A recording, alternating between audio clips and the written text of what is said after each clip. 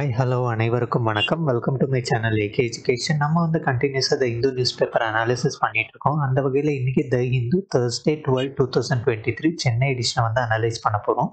இந்த news அனாலிசிஸோட notes உங்களுக்கு வேணும் அப்படின்னு என்னோட டெலிகிராம் சேனலோட லிங்கை வந்து டிஸ்கிரிப்ஷனில் கொடுத்துருக்கேன். நீங்கள் அதில் ஜாயின் பண்ணி இந்த நியூஸ் அனாலிசிஸை டவுன்லோட் பண்ணிக்கலாம். வீடியோ போகிறதுக்கு முன்னாடி வீடியோ பிடிச்சிருந்தா மறக்காமல் லைக் பண்ணுங்கள், ஷேர் பண்ணுங்கள், சப்ஸ்கிரைப் பண்ணுங்கள். நீங்கள் கொடுக்குற மோட்டிவேஷன் தான் எனக்கு கண்டினியூஸாக இதே மாதிரி வீடியோஸ் போடுறதுக்கு ரொம்ப ஹெல்ப்ஃபுல்லாக இருக்கும். ஸோ வாங்க இன்னைக்கான நியூஸ் அனாலிசிஸ்குள்ளே போயிடலாம். இன்னைக்கு ஃபர்ஸ்ட் நியூஸ் நம்ம பார்த்தோம் அப்படின்னா ஒரு இம்பார்ட்டன்ட் நியூஸ் என்ன அப்படின்னா 2600 crore incentive for banks to promote digital payments அப்படிங்கிற ஒரு நியூஸ் இருக்கு. ஸோ இங்கே என்ன சொல்ல வராங்க அப்படின்னா இன்சென்டிவ் கொடுக்குறாங்க பேங்க்ஸுக்கு, ஓகேங்களா, டிஜிட்டல் பேமெண்ட்ஸை வந்து ப்ரமோட் பண்ணுறதுக்கு. ஃபர்ஸ்ட் ஆஃப் ஆல் உங்களுக்கு தெரியணும், இந்த டிஜிட்டல் பேமெண்ட்ஸ் அப்படிங்கிறது யூபிஐ, அதுக்கப்புறம் பார்த்தோம் அப்படின்னா ரூபே டெபிட் கார்ட்ஸ், ஓகேங்களா. இந்த ரூபே அப்படிங்கிறது நம்ம இந்தியாவோட டெபிட் கார்டோட கம்பெனி, ஓகேங்களா. ஸோ நீங்கள் வேற வேற யூஸ் பண்ணலாம். மாஸ்டர் கார்டு அப்படின்னு யூஸ் பண்ணுவீங்க, விசா அப்படின்னு யூஸ் பண்ணுவீங்க. இதெல்லாம் நம்மளோட இந்தியாவுக்கு கிடையாது. ரூபே கார்டு தான் நம்மளோட இந்தியாவோட டெபிட் கார்டு கம்பெனி, ஓகேங்களா. ஸோ இப்போ என்ன புரிஞ்சுக்கணும் அப்படின்னா இந்த யூபிஐ ரூபே கார்டெல்லாம் யூஸ் பண்ணுறப்போ பார்த்தோம் அப்படின்னா இதோட செலவுகளுக்கு வந்து நம்ம வந்து ஒரு அமௌண்ட்டை வந்து பே பண்ண வேண்டியிருக்கும். அதுக்கு பேர் தான் மெர்ச்சன்ட் டிஸ்கவுண்ட் ரேட் அப்படின்னு சொல்லுவாங்க, ஓகேங்களா. ஸோ அதாவது என்ன அப்படின்னா ஒரு மாதிரி கமிஷன் பே பண்ணுறது தான் இந்த மெர்ச்சன்ட் டிஸ்கவுண்ட் ரேட் அப்படின்னு சொல்லுவாங்க. ஆனால் இந்த மாதிரி பே பண்ண சொல்லி யாராவது வந்து நம்ம இப்போ வந்து கவர்மெண்ட் வந்து இந்த மாதிரி யூபிஐயும் ப்ரமோட் பண்ணி இந்த மெர்ச்சன்ட் டிஸ்கவுண்ட் ரேட்டை வந்து நம்ம பண்ணுற ஒவ்வொரு பேமெண்ட்ஸ்க்கும் கழிச்சாங்க அப்படின்னா யாரும் வந்து என்ன பண்ண மாட்டாங்க, டிஜிட்டல் பேமெண்ட்ஸை வந்து ப்ரமோட் ஆகாது, ஓகேங்களா. ஸோ டிஜிட்டல் பேமெண்ட்ஸை வந்து யூஸ் பண்ண மாட்டாங்க. அந்த மாதிரி யூஸ் பண்ணாமல் போகிறப்ப என்ன ஆகும் அப்படின்னா இந்த டிஜிட்டல் டிரான்சாக்ஷன்ஸை வந்து அதிகமாகாது, ஓகேங்களா. ஸோ அதனால டிஜிட்டல் எக்கனாமியை வந்து கவர்மெண்ட் வந்து அச்சீவ் பண்ண முடியாது. ஸோ இதுக்காக தான் என்ன பண்ணுறாங்க, இதை ப்ரமோட் பண்ணுறதுக்கு இன்சென்டிவை வந்து பேங்க்ஸுக்கு கொடுக்குறாங்க. ஸோ பேங்க்ஸுக்கு வந்து இந்த அளவுக்கு கவர்மெண்ட் இன்சென்டிவ் கொடுக்கறதுனால அந்த மர்ச்சன்ட் டிஸ்கவுண்ட் ரேட் வந்து என்ன ஆகுது அப்படின்னா அது வந்து காம்பன்சேட் ஆகிடுது, ஓகேங்களா. ஸோ இதனால் மக்களுக்கு வந்து அந்த மர்ச்சன்ட் டிஸ்கவுண்ட் ரேட் வந்து பே பண்ணுற பேர்டன் வந்து கிடையாது, ஓகேங்களா. ஸோ இதுதான் வந்து இந்த நியூஸை பொறுத்த வரைக்கும். இங்கே வந்து உங்களுக்கு நல்லா கிளியராக புரிய வேண்டிய விஷயங்கள் என்னென்ன அப்படின்னா ஒன்று வந்து டிஜிட்டல் பேமெண்ட்ஸ், ஓகேங்களா. யூபிஐ பற்றி உங்களுக்கு கிளியராக தெரிஞ்சிருக்கணும். அதுதான் வந்து இந்த நியூஸை பொறுத்த வரைக்கும் ரொம்ப ரொம்ப இம்பார்ட்டண்ட். இந்த டிஜிட்டல் பேமெண்ட்ஸ், ஸோ இப்போ வந்து பார்த்தோம் அப்படின்னா நம்ம பண்ணக்கூடிய ஒவ்வொரு பேமெண்ட்ஸும் பார்த்தோம் அப்படின்னா இந்த டிஜிட்டல் பேமெண்ட்ஸில் தான் நம்ம எல்லாமே பண்ணிட்டு இருக்கோம், ஓகேங்களா. ஸோ இப்போ நம்ம என்ன புரிஞ்சுக்கணும் அப்படின்னா இந்த டிஜிட்டல் பேமெண்ட்ஸை பொறுத்த வரைக்கும் நம்ம நாட்டில் வந்து இப்போ இதோட எண்ணிக்கை வந்து அதிகமாயிடுச்சு, ஓகேங்களா. ஸோ அதாவது பாருங்க, இந்த fiscal year 2021-22 there was an increase of 23% in digital payments, ஓகேங்களா. ப்ரீவியஸ் ஃபிஸ்கல் இயரை கம்பேர் பண்ணுறப்ப பார்த்தோம் அப்படின்னா 23% அதிகமாக இருக்குது. ஸோ இது வந்து எந்த அளவுக்கு வந்து டிஜிட்டல் பேமெண்ட்ஸ் அதிகமாகிட்டு இருக்கு. இந்த கோவிட் பேண்டமிக் டைமில் வந்து இந்த ஆல்மோஸ்ட் எல்லாமே வந்து ஆன்லைனில் ஜென்ரேட் ஆகுறதுனால ஈவன் இந்த டிஜிட்டல் பேமெண்ட்ஸும் பார்த்தோம் அப்படின்னா பூஸ்ட் ஆக ஆரம்பிச்சிருக்கு, ஓகேங்களா. ஸோ இது நமக்கு தெரிஞ்சிருக்கணும். இங்கே வந்து நம்ம என்ன புரிஞ்சுக்கலாம் அப்படின்னா முதல்ல யுனைடெட் பேமெண்ட் இன்டர்ஃபேஸ்னா என்ன அப்படிங்கிறத புரிஞ்சுக்கலாம்.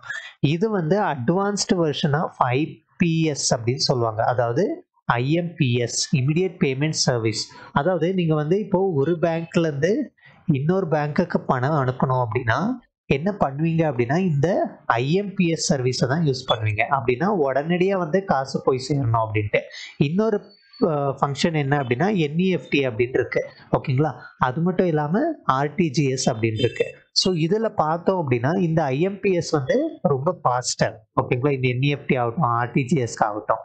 அந்த ஐஎம்பிஎஸோட இன்னொரு அட்வான்ஸ்ட் வெர்ஷன் அப்படின்னு பார்த்தோம்னா யுனைடெட் பேமெண்ட் இன்டர்ஃபேஸ். ஸோ என்ன அட்வான்ஸ்ட் ஆயிருக்கு அப்படின்னா இப்போ வந்து ஐஎம்பிஎஸ் யூஸ் பண்ணோம் அப்படின்னா உங்கள் பேங்க்லேருந்து இன்னொரு பேங்க்குக்கு அனுப்பலாம், ஓகேங்களா. ஆனால் யூபிஐயை பொறுத்த வரைக்கும் நீங்கள் எவ்வளோ பேங்க்ல அக்கௌண்ட் வச்சுருந்தாலும் எல்லாமே ஒரே இடத்துக்கு வந்துடும், ஓகேங்களா. ஸோ அந்த ஒரு இடத்துல வந்து அது மூலயமா நீங்கள் எங்கே வேணாலும் ட்ரான்ஸ்ஃபர் பண்ணிக்கலாம், ஓகேங்களா. எந்த அக்கௌண்ட்லேருந்து வேணாலும் ட்ரான்ஸ்ஃபர் பண்ணலாம். அதுதான் யூனிஃபைடு பேமெண்ட்ஸ் இன்டர்ஃபேஸ், ஓகேங்களா. ஸோ நிறைய பேங்க் அக்கௌண்ட்ஸ்லேருந்து ஒரே இடத்துக்கு கொண்டு வந்து அங்கேருந்து பேமெண்ட்ஸ் பண்ணுற மாதிரி. ஓகேங்களா? ஸோ இது உங்களுக்கு கிளியராக புரிஞ்சிருக்கணும். அடுத்து என்ன புரியணும் அப்படின்னா, இது வந்து மொபைல் அப்ளிகேஷன். ஸோ யூபிஐ, அதாவது பீம் யூபிஐ அப்படிங்கிறது தான் கவர்மெண்ட்டோட அஃபிஷியலான யூபிஐ. ஆனால் வந்து இப்போ பார்த்தோம் அப்படின்னா கூகுள் பே, ஃபோன்பே, இந்த மாதிரி அமேசான் பே அப்படின்ட்டு நிறைய வந்து ப்ரைவேட் கம்பெனிஸும் இந்த யூபிஐ யூஸ் பண்ணி அவங்க வந்து அவங்களோட தரத்தில் வந்து ப்ரமோட் பண்ணிட்டு இருக்காங்க. ஓகேங்களா? ஆனால் மெயினாக உங்களுக்கு என்ன தெரியணும் அப்படின்னா, யூபிஐ சிஸ்டத்தில் வந்து அவங்க ஒரு மாதிரி அப்ளிகேஷன் தான் யூஸ் பண்ணுறாங்க. ஓகேங்களா? அவங்களுக்குன்னு தனியாக வந்து இந்த மாதிரி யுனைடெட் பேமெண்ட் இன்டர்ஃபேஸ் கிடையாது. ஓகேங்களா? ஸோ இது உங்களுக்கு நல்லா தெரிஞ்சிருக்கணும். இதை வந்து national payments corporation of India வந்து லான்ச் பண்ணுச்சு அப்படிங்கிறது கிளியராக இருக்கணும். ஓகேங்களா? அடுத்து வேற என்ன மாதிரி எலக்ட்ரிக் டிரான்ஸ்ஃபர் அப்படின்னு பார்த்தோம் அப்படின்னா, டிஜிட்டல் பேமெண்ட் அப்படின்னா நேஷனல் எலக்ட்ரானிக் ஃபண்ட் டிரான்ஸ்ஃபர் அப்படின்னு சொல்லுவாங்க, என்இஎஃப்டி. ஓகேங்களா? ஸோ இது என்ன அப்படின்னா, ஒரு பேங்க்ல இருந்து இன்னொரு பேங்க்குக்கு அனுப்புறதுக்கு நம்ம வந்து யூஸ் பண்ற ஒரு சிஸ்டம். இது வந்து ஆன்லைன்ல ஆல்மோஸ்ட் பார்த்தீங்க அப்படின்னா உடனே டிரான்ஸ்ஃபர் ஆயிரும் இது. ஓகேங்களா? ஸோ இதுல வந்து மினிமம் மேக்ஸிமம் அப்படிங்கிற ரேட்ஸ் எல்லாம் இருக்கு. அடுத்து நம்ம என்ன தெரிஞ்சுக்கணும் அப்படின்னா, ரூபே கார்டு. ஸோ டெபிட் கார்ட்ஸை நீங்க பார்த்துருப்பீங்க. இந்த ரூபே கார்டு அப்படிங்கிறது என்ன அப்படின்னா, ருபி பேமெண்ட் ரெண்டும் சேர்த்து தான் ரூபே அப்படின்னு வந்திருக்கு. இதுல வந்து டெபிட் ஆர் கிரெடிட் கார்டு, அதாவது நீங்க ஏடிஎம் அப்படின்னு சொல்லுவோம், அதுதான் வந்து debit card. Debit கார்டுக்கும் credit card, debit அப்படின்னா உங்க பேங்க்ல வந்து அமௌண்ட் இருக்கும், அதுலேருந்து என்ன பண்ணுவீங்க அப்படின்னா அதுலேருந்து டிரான்சாக்ஷன் பண்ணுவீங்க. கிரெடிட் கார்டு அப்படிங்கிறது ஒரு பர்டிகுலர் வேல்யூ வந்து லோன் மாதிரி கொடுத்துருப்பாங்க. ஓகேங்களா? அந்த லோன் மூலிமா நீங்கள் என்ன பண்ணுவீங்க, பேமெண்ட் பண்ணுவீங்க. ஃபைனலாக வந்து ஒன்ஸ் வந்து இந்த லோன், அதாவது அதோட அமௌண்ட்டோட டியூ டேட் வர்றப்போ கரெக்டாக வந்து நம்ம கட்ட வேண்டியிருக்கும். இதுதான் வந்து கிரெடிட் கார்டு. இது வந்து ரூபே வந்து ஏன் மென்ஷன் பண்ணுறேன் அப்படின்னா, இது வந்து கவர்மெண்ட்டோட கம்ப்ளீட் கண்ட்ரோலில் இருக்கு. ஓகேங்களா? ஸோ இது பார்த்தோம் அப்படின்னா இந்த கார்டை வந்து even Singapore, Bhutan, UAE, Bahrain, Saudi அரேபியாவில் கூட யூஸ் பண்ணலாம். ஓகேங்களா?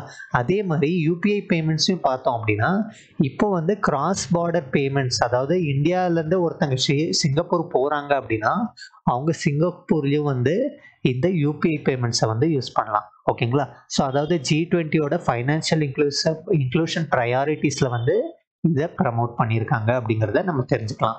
அடுத்து என்ன அப்படின்னா, இது வந்து எப்படி அந்த லிங்கேஜ் எப்படி பண்ணுறாங்க, இந்தியாவுக்கும் சிங்கப்பூருக்கும் இந்த லிங்கேஜ் எப்படி பண்ணுறாங்க அப்படின்னா, NPCI international private limited and network of electronic transfers. So இவங்க ரெண்டு பேரும் பார்த்தோம் அப்படின்னா எஃபர்ட் போட்டு இந்த மாதிரி அதாவது என்ன அப்படின்னா லிங்கேஜ் பண்ணி விட்ருக்காங்க இந்தியாவுக்கும் சிங்கப்பூருக்கும் வந்து யூபிஐ பேமெண்ட்ஸ் பண்ணுற மாதிரி. ஓகேங்களா?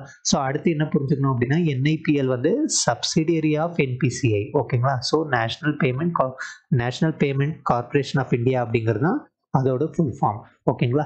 ஸோ இது உங்களுக்கு தெரிஞ்சிருக்கணும். இது வந்து ஆக்சுவலாக கிராஸ் பார்டர் ரெமிட்டன்சஸ். ஸோ இது வந்து நான் ஏன் எக்ஸ்பிளைன் பண்ணிட்டு இருக்கேன் அப்படின்னா, யூபிஐ பேமெண்ட்ஸ் அப்படிங்கிறது நம்ம இந்தியாவில் மட்டும் இல்லாமல் வேற வேற நாட்டுக்கும் போய் சேர்ந்துருக்கு. ஸோ யூபிஐ பேமெண்ட்ஸ் பார்த்தோம் அப்படின்னா நிறைய இடத்துல வந்து எக்ஸாம்பிளாக யூஸ் ஆகிட்டு இருக்கு. ஸோ இது வந்து நம்மளோட கண்ட்ரிக்கு பார்த்தோம் அப்படின்னா சில பெருமைப்பட வேண்டிய விஷயம்.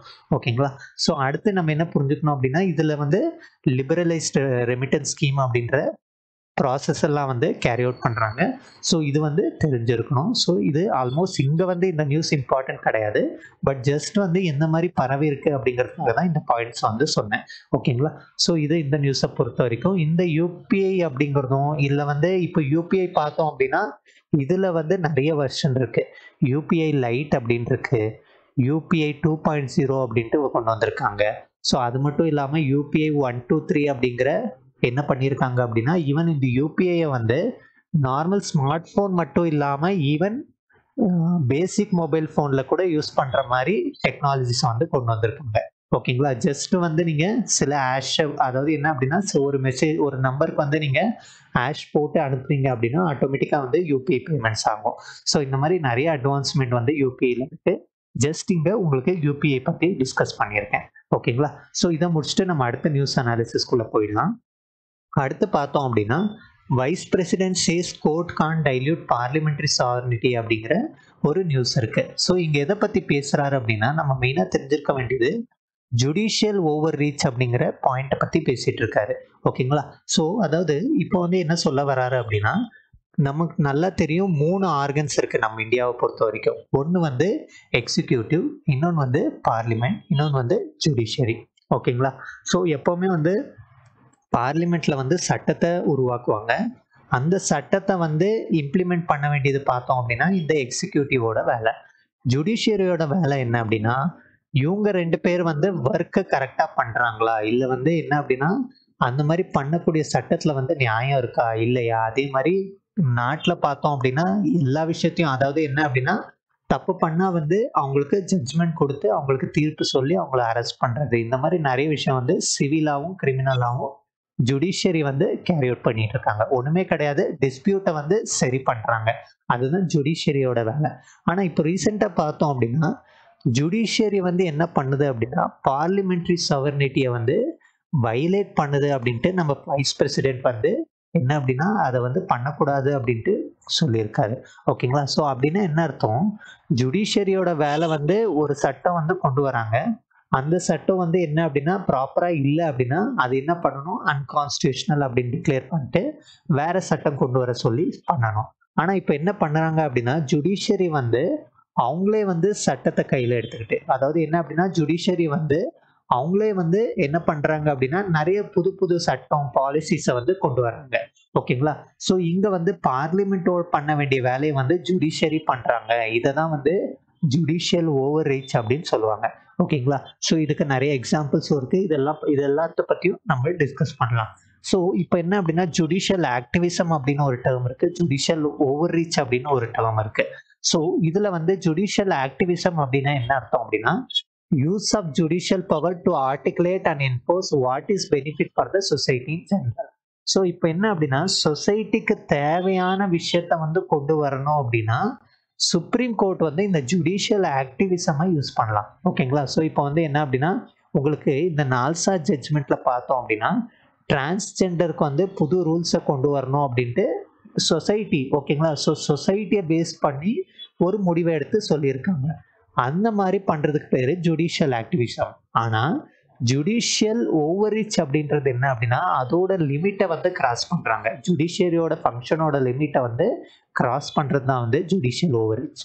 அதாவது அவங்களுக்கு வந்து ஜுடிஷியரியோட அதாவது பார்லிமென்ட்க்கு பண்ண வேண்டிய வேலைய வந்து ஒருவேளை ஜுடிஷியரி பண்ணுது, சுப்ரீம் கோர்ட் பண்ணுது, ஹை கோர்ட் பண்ணுது அப்படின்னா, அது வந்து ஜுடிஷியல் ஓவர்ரீச் ஆகும். ஓகேங்களா? So judicial overreach is when the judiciary start interfering with the proper functioning of the legislative or executive organs of the government. So legislativeல வந்து சட்டம் போடுவாங்க, எக்ஸிக்யூட்டிவ்க்கு போய் அது ரூல்ஸா மாறும். ஓகேங்களா? ஸோ அந்த மாதிரி பண்றதுக்கு வந்து அது வந்து பார்லிமெண்டோட வேலை, எக்ஸிக்யூட்டிவோட வேலை. ஆனா இப்போ வந்து என்ன ஆகுது அப்படின்னா, சுப்ரீம் கோர்ட்டும் ஹை கோர்ட்டும் வந்து அந்த வேலையில வந்து தலையிடுறாங்க அப்படிங்கிறது தான் ஜுடிஷியல் ஓவர்ரீச். ஓகேங்களா? அடுத்து என்ன அப்படின்னா, இந்த மாதிரி ஜுடிஷியல் ஓவர்ரீச் வந்து நம்ம டெமோக்ரஸிக்கு வந்து நல்லது கிடையாது அப்படின்னு சொல்றாங்க. அடுத்து வந்து செப்பரேஷன் ஆஃப் பவர்ஸ வந்து கிரியேட் பண்ணிரும். ஓகேங்களா? ஸோ அதாவது இது வந்து செப்பரேஷன் ஆஃப் பவர்ஸ்க்கு அகெயின்ஸ்டா இருக்கு. ஓகேங்களா? ஸோ அவங்கவங்களுக்கு அவங்கவங்க வேலை இருக்கு. சில விஷயத்துல பார்த்தோம் அப்படின்னா, ஒருத்தங்களுக்கு இன்னொருத்தங்க மேல கண்ட்ரோல். இதுல என்ன அப்படின்னா, இந்த மாதிரி செப்பரேஷன் ஆஃப் பவர்ஸ்க்கு அகெயின்ஸ்டா இருக்கு அப்படிங்கிறதும் இந்த ஒரு குற்றச்சாட்டு இருக்கு. ஓகேங்களா? ஸோ அடுத்து என்ன அப்படின்னா, இந்த டிஃபென்ஸ் ஆஃப் ஜுடிஷியல் ஓவர்ரீச்ல வந்து ஜுடிஷியரி என்ன சொல்றாங்க? அதாவது சுப்ரீம் கோர்ட் வந்து என்ன சொல்றாங்க அப்படின்னா, சில டைம்ல வந்து எக்ஸிக்யூட்டிவோ, லெஜிஸ்லேட்டிவோ முடிவு எடுக்காத முடியாத டைம்ல தான் நாங்க தலையிடுறோம் அப்படின்ட்டு ஜுடிஷியரி தரப்புல என்ன பண்றாங்க அப்படின்னா, அவங்க தரப்புல வாதத்த சொல்றாங்க. ஓகேங்களா? ஸோ இது இந்த பாயிண்ட்ட பொறுத்தவரைக்கும். அடுத்து நம்ம என்ன புரிஞ்சுக்கலாம் அப்படின்னா, இந்த மாதிரி ஜுடிஷியல் ஓவர்ரீச் எப்பல்லாம் நடந்திருக்கு அப்படிங்கிறத பார்க்கலாம். Imposition of patriotism and national anthem case. அதாவது என்ன அப்படின்னா, இப்போ வந்து தியேட்டர்ல வந்து நீங்க வந்து என்ன பண்ணணும் அப்படின்னா, படம் ஆரம்பிக்கிறதுக்கு முன்னாடி ஜ நேஷனல் ஆந்தம் போடுவாங்க. அதுக்கு வந்து சில ரூல்ஸ ஃபாலோ பண்ண சொல்லி நம்ம சுப்ரீம் கோர்ட் சொல்லியிருக்கு. இது பார்த்தோம் அப்படின்னா, சுப்ரீம் கோர்ட் மொத்தமா அதாவது சுப்ரீம் கோர்ட் தன்னோட கையில வந்து எக்ஸிக்யூட்டிவ் பவர வந்து எடுத்திருக்கு. இந்த மாரி ரூல்ஸ் போடுறதெல்லாம் வந்து எக்ஸிக்யூட்டிவ் கிட்டயும், லெஜிஸ்லேட்டிவ் கிட்டயும் தான் இருக்கு. ஸோ அதாவது என்ன அப்படின்னா, பார்லிமெண்ட்ல ஒரு சட்டத்த கொண்டு வரணும். அந்த சட்டத்துக்கு வந்து ரூல்ஸ் போடுறது தான் வந்து என்ன அப்படின்னா, கவர்மெண்ட்டோட வேலை. ஆனா இது வந்து சுப்ரீம் கோர்ட் வந்து சொல்லியிருக்கு. இது ஒரு பெஸ்ட் எக்ஸாம்பிள். இது 2016லயே கொண்டு வந்தாங்க. Pan on fire crackers. ஓகேங்களா? அதாவது இப்போ ரீசென்ட்டா பார்த்தோம் அப்படின்னா, டெல்லி பொல்யூஷன் நம்ம நெறைய பார்த்துட்டு இருக்கோம். அந்த டெல்லி பொல்யூஷன்ல வந்து இந்த ஃபயர் கிராக்கர்ஸ் மொத்தத்தையும் வந்து நெறைய இடத்துல தீபாவளி டைம்ல பேன் பண்ண சொல்லி சுப்ரீம் கோர்ட் ஆர்டர் போட்டிருக்காங்க. ஓகேங்களா? ஸோ இதுவும் வந்து ஜுடிஷியல் ஓவர்ரீச்சா இருக்கு. அடுத்து வந்து என்ஜிஏசி. ஓகேங்களா? சட்டத்த கொண்டு வந்தாங்க. என்ஜிஏசி இத பத்தி டிஸ்கஸ் பண்ணியிருக்கோம். கொலீஜியம் சிஸ்டம் இருந்துச்சு. அடுத்து இந்த கொலிஜியம் சிஸ்டம் ரீப்ளேஸ் பண்ணி என்ஜிஏசி அதாவது நேஷனல் ஜுடிஷியல் அப்பாயின்மெண்ட் கமிஷன் அப்படின்னு கொண்டு வந்தாங்க. ஆனால் சுப்ரீம் கோர்ட் என்ன பண்ணிருச்சு, இதை வந்து நல் அண்ட் வாய்டா டிக்ளேர் பண்ணிருச்சு. ஓகேங்களா. ஸோ இதுவும் வந்து ஜுடிஷியல் ஓவர் ரீச் அப்படின்னு சொல்லுவாங்க. அலகாபாத் ஹைகோர்ட் ஆர்டர் பார்த்தோம் அப்படின்னா children of public functionaries bureaucrats in Uttar Pradesh should be enrolled only in government school. ஓகேங்களா. அலகாபாத் ஹைகோர்ட் என்ன பண்ணியிருக்கு அப்படின்னா, இப்போ வந்து யாராவது ஐஏஎஸ் ஆஃபீஸரோட பையன் இருக்கான் பொண்ணு இருக்காங்க அப்படின்னா அவங்கள வந்து கவர்மெண்ட் ஸ்கூலில் தான் வந்து படிக்க வைக்கணும் அப்படின்ட்டு ஆர்டர் பாஸ் பண்ணியிருக்காங்க. ஓகேங்களா. ஸோ இதெல்லாம் வந்து பார்த்தோம் அப்படின்னா ஈவன் ஹைகோர்ட்டும் எப்படி வந்து ஜுடிஷியல் ஓவர் ரீச் வந்து பண்ணிட்டு இருக்கு அப்படிங்கிறத தெரிஞ்சுக்கலாம்.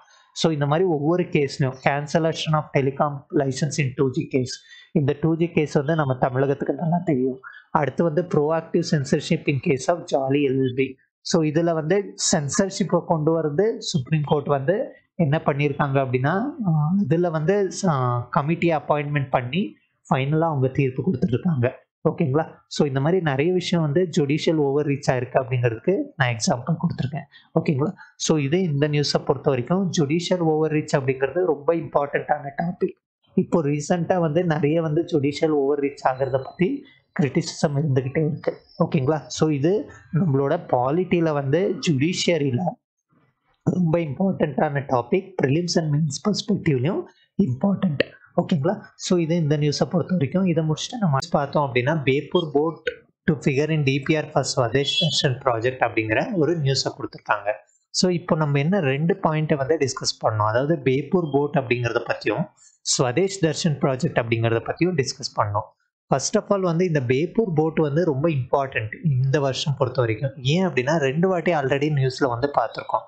ஒன்று வந்து ஆல்ரெடி இதுக்கு வந்து ஜிஐ டேகுக்கு அப்ளை பண்ணியிருக்காங்க. ஓகேங்களா. ஸோ அது மட்டும் இல்லாமல் இப்போ என்ன பண்ணுறாங்க அப்படின்னா detail project report for Swadesh தர்ஷன்லையும் கொண்டு வர பிளான் பண்ணியிருக்காங்க. ஓகேங்களா. ஸோ இந்த மாதிரி 2 விஷயம் வந்து இருக்கிறதுனால தான் இதை பற்றி நம்ம டீட்டெயிலாக பார்க்கலாம். ஃபர்ஸ்ட் வந்து பேப்பூர் போட்டை பற்றி பார்க்கலாம். இதோட இம்பார்ட்டன்ஸ் என்ன, ஏன் வந்து இவ்வளோ இம்பார்ட்டண்ட்டாக பார்க்குறாங்க, ஸ்வதேஷ் தர்ஷன்லையும் ஜிஐ டேக் கொண்டு வருவோம், ஏன் இவ்வளோ யோசிச்சுட்டு இருக்காங்க அப்படிங்கிறதெல்லாம் நம்ம டிஸ்கஸ் பண்ணலாம். ஃபர்ஸ்ட் ஆஃப் ஆல் வந்து இது உட்டன் தோ அப்படின்னு சொல்லுவாங்க. அதாவது இது ஒரு ஷிப்பு மாதிரி செயிலிங் போட். அதாவது என்ன அப்படின்னா படகு ஒரு மாதிரி பார்த்தோம் அப்படின்னா கப்பல் மாதிரியும் இது செயல்படுது. Handicraft by skilled artisans and carpenters in Beypore Kerala. So அதுக்கோட பேர் பார்த்தோம் அப்படின்னா இந்த பேப்பூர் அப்படிங்கிறது வந்து கேரளாவில் இருக்கக்கூடிய ஒரு ஏரியாவில் பண்ணக்கூடியது. ஓகேங்களா. ஸோ இதுக்கு வந்து பேப்பூர் உரு அப்படின்னு சொல்லுவாங்க. Beypore Urs R purely made of premium would. ஓகேங்களா. ஸோ அதாவது என்ன அப்படின்னா மாடர்ன் டெக்னிக்ஸை யூஸ் பண்ணாமல் மொத்தமாக வந்து மரத்தாலேயே செய்கிறது. ஓகேங்களா. The wood is used to build this wood is still sawed and traditional way which requires immense expertise. So ஏன் வந்து இதுக்கு ஜியோகிராஃபிக்கல் இண்டிகேஷன் டேகை கேட்குறாங்க அப்படின்னா ஒரு எக்ஸ்பர்டைஸ் தேவைப்படுது. அதாவது பயங்கர திறமை தேவைப்படுது இதை உருவாக்குறதுக்கு. நார்மலாக வந்து நம்ம மெஷினை வச்சு பண்ணிட முடியாது. அங்கே இருக்கக்கூடிய ஆட்கள் வந்து ரொம்ப கை தேர்ந்தவங்க இந்த போட்டை வந்து கிரியேட் பண்ணுறதுக்கு. ஓகேங்களா. ஸோ அடுத்து என்ன அப்படின்னா பாருங்கள் 1 to 4 வருஷம் ஆகுது இந்த போட்டை வந்து உருவாக்குறதுக்கு. Traditional handicraft had been extension for 2000 years 2000 வருஷம் பழமை வாய்ந்தது அப்படிங்கிறத நம்ம புரிஞ்சுக்கலாம். இதில் வந்து அதாவது இந்த உருவ பண்ணுறதுக்கு 2 கம்யூனிட்டி இருக்காங்க. ஒடாயிஸ் அண்ட் கலாசிஸ் அப்படிங்கிறது தெரிஞ்சிருக்கணும். இந்த ஒடாயிஸ் பார்த்தோம் அப்படின்னா technical matters of ship building. அதாவது எந்த மாதிரி இருக்கணும். ஓகேங்களா. ஸோ எந்த இடத்துல வந்து வளைவை கொடுக்கணும், எங்கே வந்து ப்ராப்பராக வந்து ஓப்பனிங்ஸை வைக்கணும், இந்த மாதிரி நிறைய விஷயம் வந்து இந்த ஆட்கள் தான் வந்து அதை மேனேஜ் பண்ணுறாங்க. அவங்களோட ஃபேமிலி நேம் பார்த்தோம் அப்படின்னா ஓடம் அப்படிங்கிற அதாவது கேரளா நேம். அதாவது type of small ship ப்ரிவல்லி used in the interaction trade between Malabar cost and Lakshadweep. ஓகேங்களா. ஸோ அதாவது அங்கே வந்து ஒரு சின்ன ஷிப்பு முன்னாடி வந்து என்ன பண்ணாங்க அப்படின்னா மலபார் கோஸ்ட்டும் லக்ஷத்வீப்லையும் இன்ட்ராக்ஷன் பண்ணுறதுக்காக யூஸ் பண்ணிட்டு இருந்தாங்க இந்த போட்டை. அதுலேருந்தே அவங்களோட பேர் ஒடையிஸ் அப்படின்ட்டு. ஓகேங்களா. கலாசிஸ் அப்படிங்கிறது பார்த்தோம் அப்படின்னா மப்பில்லா கலாசிஸ் as majority of them R மப்பில்லா Muslims. So இந்த மப்பில்லா முஸ்லிம்ஸ் கம்யூனிட்டி வந்து கேரளாவில் நம்ம நிறைய பார்க்க முடியும். இங்கே வந்து பார்த்தோம் அப்படின்னா நிறைய ஸ்கில் அண்ட் எக்ஸ்பர்டைஸ் தேவைப்படுது இந்த உருஸை வந்து உருவாக்குறதுக்கு. இது வந்து கலாசிஸ் வந்து பயனியர்ஸ். அதாவது இந்த மாதிரி ஷிப் பில்டிங்கில் வந்து முன்னோடிகள் அப்படின்னு சொல்லுவாங்க. Arab traders where especially எனார்ம்ட் of them. ஓகேங்களா. ஸோ அதாவது என்ன அப்படின்னா அவங்க திறமையை பார்த்துட்டு இந்த மாதிரி ஷிப்பை வந்து உருவாக்குறது எப்படி அப்படிங்கிறது இங்கேருந்து நிறைய பேர் கற்றுக்கிட்டு போயிருக்காங்க. ஓகேங்களா. ஸோ இப்போ வந்து என்ன பண்ணியிருக்காங்க, இதை வந்து ஸ்வதேஷ் தர்ஷன் ப்ராஜெக்ட்ல வந்து கொண்டு வராங்க. ஸோ இந்த ஸ்வதேஷ் தர்ஷன் ஸ்கீம்னா என்ன அப்படிங்கிறத பார்க்கலாம்.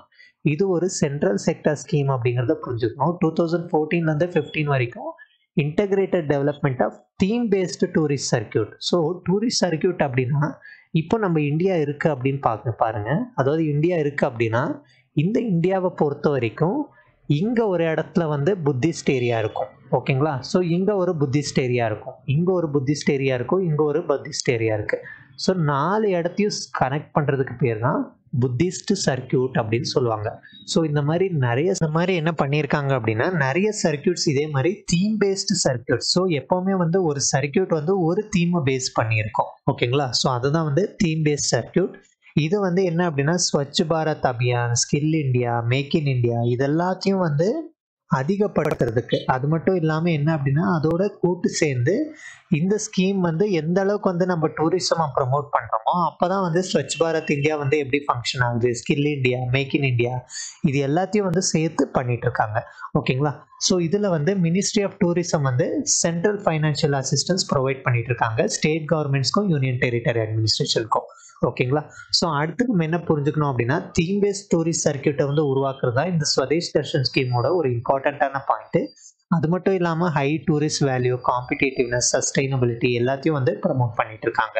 நமக்கு என்ன தெரியணும் அப்படின்னா என்னென்ன டூரிசம் சர்க்கியூட் அப்படி இருக்கு அப்படின்னு பார்க்குறப்போ புத்திஸ்ட் சர்க்கியூட் இருக்கு, கோஸ்டல் சர்க்கியூட். கோஸ்டல் அப்படின்னா இப்போ நம்ம இந்தியாவை பொறுத்த வரைக்கும் என்ன அப்படின்னா இந்த பெனின்சுலர் இந்தியா ஃபுல்லாக வந்து கோஸ்டாக தான் இருக்கு. ஓகேங்களா. இந்த கோஸ்ட் ஃபுல்லாக வந்து கவர் பண்ணுறது தான் கோஸ்டல் சர்க்கியூட். டெசர்ட் சர்க்கியூட் அப்படின்னா எங்கெல்லாம் வந்து வறண்ட பூமி இருக்கோ அந்த சர்க்கியூட். எக்கோலாஜிக்கல் சர்க்கியூட் அதாவது இம்பார்ட்டன்ட் எக்கலாஜிக்கல் ஏரியா இப்போ வந்து வெஸ்டர்ன் காட்ஸ் இருக்கு, ஹிமாலயாஸ் இருக்கு, இது எல்லாத்தையும் கனெக்ட் பண்றது. Heritage circuit, Himalayan circuit, Krishna circuit, north east circuit, Ramayana circuit, rural, spiritual, Sophie, Tirthankar, tribal, wild life அப்படின்ட்டு இந்த மாதிரி நிறைய சர்க்கியூட் வந்து ஒரு தீம் பேஸ்டா இருக்கு. ஓகேங்களா. அடுத்து நம்ம என்ன புரிஞ்சுக்கணும் அப்படின்னா இந்த மாதிரி ஸ்வதேஷ் தர்ஷன் ஸ்கீம் மாதிரியே நிறைய ஸ்கீம் வந்து பண்ணிட்டு இருக்காங்க. இதுல பிரசாத் ஸ்கீம் அப்படிங்கிறதும் இம்பார்ட்டன்ட். ஓகேங்களா. புத்திஸ்ட் கான்க்ளேவை வந்து உருவாக்கிட்டு இருக்காங்க. தேக்கோ அப்னா தேஷ் இனிஷியேட்டிவ் அப்படின்ட்டு உருவாக்கிட்டு இருக்காங்க. ஓகேங்களா. ஸோ இதெல்லாம் தான் இந்த நியூஸை பொறுத்த வரைக்கும். இந்த பேப்பூர் போட்டை வந்து டீடைல் ப்ராஜெக்ட் ரிப்போர்ட்டை வந்து உருவாக்கிட்டு இந்த ஸ்வதேஷ் தர்ஷன் ப்ராஜெக்ட்ல வந்து கொண்டு வருவாங்க. இதனால பார்த்தோம் அப்படின்னா இந்த ஏரியாவுக்கு வந்து இந்த பேப்பூர் ஏரியாவுக்கு வந்து டூரிசம் அதிகமாகும். ஸோ கேரளாவையும் வந்து இந்த டூரிசம்ல இணைக்க முடியும் அப்படிங்கிறதுனால தான் இந்த மாதிரி ஒரு பிளானை வந்து கொண்டு வந்திருக்காங்க. ஓகேங்களா. ஸோ இதை முடிச்சுட்டு நம்ம அடுத்த நியூஸ் அனாலிசிஸ்குள்ள போயிடலாம். அடுத்து நம்ம பார்த்தோம் அப்படின்னா will not try curative plea in Bhopal gas leak case like a suit says supreme court. So இங்க என்ன புரிஞ்சுக்கணும் அப்படின்னா போபால் கேஸ் ட்ராஜடி அப்படின்னு சொல்லுவாங்க. ஸோ ஓகேங்களா. இது வந்து ஹிஸ்டாரிக்கலா பார்த்தோம் அப்படின்னா ரொம்ப கொடூரமான ஒரு ட்ராஜடி. ஸோ இதனால வந்து நிறைய உயிர்கள் போச்சு. இன்னும் வந்து இந்த போபால் கேஸ் ட்ராஜடினால நிறைய பேரோட லைஃப் வந்து ரொம்ப பாதிக்கப்பட்டிருக்கு. அதுல பொழைச்சு வந்தவங்க லைஃப் இன்னைக்கு வரைக்கும் அவங்க கஷ்டப்பட்டுட்டு தான் இருக்காங்க. ஓகேங்களா. ஸோ இதை பத்தி நம்ம பார்க்கலாம். அதுக்கு முன்னாடி என்ன அப்படின்னா இந்த நியூஸை பொறுத்த வரைக்கும் curative plea அப்படின்னு கேட்டிருக்காங்க. இங்க உங்களுக்கு என்ன தெரியணும் அப்படின்னா curative petition அப்படின்னு போடுவாங்க சுப்ரீம் கோர்ட்டை பொறுத்த வரைக்கும். சுப்ரீம் கோர்ட்ல curative petition அப்படின்னா இப்போ ஒரு விஷயத்துல வந்து ஆல்ரெடி தீர்ப்பு கொடுத்துட்டாங்க. ஆனா அந்த பெட்டிஷனர் என்ன நினைக்கிறாங்க அப்படின்னா இந்த தீர்ப்பு வந்து நேச்சுரல் ஜஸ்டிஸ்க்கு வந்து ஆப்போசிட்டா இருக்கு. ஓகேங்களா. ஸோ அதாவது என்ன அப்படின்னா ரொம்ப நியாயத்துக்கு வந்து எதிராக இருக்கு அப்படின்ட்டு இந்த மாதிரி curative petition வந்து போடலாம். ஓகேங்களா. அந்த மாதிரி என்ன அப்படின்னா இந்த curative petition வந்து ஒரு சூட் மாதிரி பண்ண முடியாது அப்படின்ட்டு சுப்ரீம் கோர்ட் சொல்லியிருக்காங்க. ஓகேங்களா. ஜஸ்ட் உங்களுக்கு curative petition என்ன அப்படிங்கிறது புரிஞ்சுக்கணும். போபால் கேஸ் ட்ராஜடி பற்றி தெரிஞ்சிருக்கணும். ஓகேங்களா. ஸோ இது டிசம்பர் 3 1984 மெத்தில் ஐசோசைனேட் அப்படிங்கிற கேஸ் வந்து யூனியன் கார்பைடு இந்தியா லிமிடெட்ல இருந்து லீக் ஆச்சு. ஓகேங்களா. ஸோ அந்த மாதிரி மெத்தில் ஐசோசைனேட் லீக் ஆனதுனால நிறைய வந்து என்ன அப்படின்னா அங்கே பக்கத்தில் இருந்த நெய்பர்ஹுட்ஸ் அப்படின்னு சொல்லுவோம். அதாவது killing thousands of people immediately. So இந்த மத்திய பிரதேஷ்ல வந்து நிறைய பேர் வந்து என்ன அப்படின்னா ரொம்ப ஒட்டி தான் இந்த இடத்துல வந்து வாழ்ந்திருக்காங்க. அவங்களுக்கு பார்த்தோம் அப்படின்னா இந்த மெத்தில் ஐசோசைனேட் ரிலீஸ் ஆனது வந்து மூச்சு திணறலை ஏற்படுத்தி நிறைய பேர் இறந்து போனாங்க. ஓகேங்களா? ஸோ அதாவது பாருங்க 15,000லேருந்து 20,000 பேர் இறந்து போயிருக்காங்க. ஸோ அடுத்து நம்ம என்ன புரியணும் அப்படின்னா, உயிர் பழைச்சவங்க பார்த்தோம் அப்படின்னா ரெஸ்பிரேட்டரி ப்ராப்ளம்ஸ், ஐ இரிட்டேஷன், பிளைண்ட்னஸ் அப்படின்னா என்ன அர்த்தம் அப்படின்னா கண் எரிச்சல், கண்ணே நிறைய பேருக்கு போயிருக்கு. அது மட்டும் இல்லாமல் நிறைய பிரச்சனை வந்து உண்டாயிருக்கு. ஓகேங்களா? ஸோ இவங்களுக்கு பிறக்கிற குழந்தையும் பார்த்தோம் அப்படின்னா ரொம்ப பிரச்சனையோட பிறந்திருக்கு. ஸோ இந்த அளவுக்கு பெரிய பிரச்சனையும் உண்டாக்கிடுச்சு. இதுக்கு கவர்மெண்ட் ரெஸ்பான்ஸ் என்ன அப்படின்னா, சுப்ரீம் கோர்ட் ஆஃப் இந்தியா வந்து அந்த இறந்தவங்களுக்கு வந்து ஒரு காம்பன்சேஷன் மாதிரி 1,00,000லேருந்து 3,00,000 வந்து கொடுத்துருக்காங்க. ஓகேங்களா? அடுத்து ஜூன் 2010ல வந்து 7 farmer employees of union carbide who were all Indian nationals were convicted of causing death by negligence and sentenced to 2 years of imprisonment. So 2 வருஷத்துக்கு வந்து அவங்களுக்கு ஜெயிலு. அதுக்கப்புறம் பார்த்தோம் அப்படின்னா அதுக்கப்புறம் பெயிலில் வந்து ரிலீஸ் பண்ணியிருக்காங்க. ஓகேங்களா? ஸோ இந்த மெத்தில் ஐசோசைனேட் அப்படிங்கிறது வந்து ஒரு கலர்லெஸ். ஸோ அதனால தான் அது பரவுறதை வந்து கண்டுபிடிக்க முடியல. Highly flammable liquid that evaporates quickly when expose to air. So அதாவது என்ன அப்படின்னா ஒன்ஸ் ரிலீஸ் ஆயிடுச்சு அப்படின்னா காற்றுல கலந்துரும். ஸோ அதனால தான் வந்து என்ன ஆயிருக்கு அப்படின்னா அதாவது அந்த மக்களுக்கு போய் மூச்சு திணறலை வந்து உருவாக்கியிருக்கு.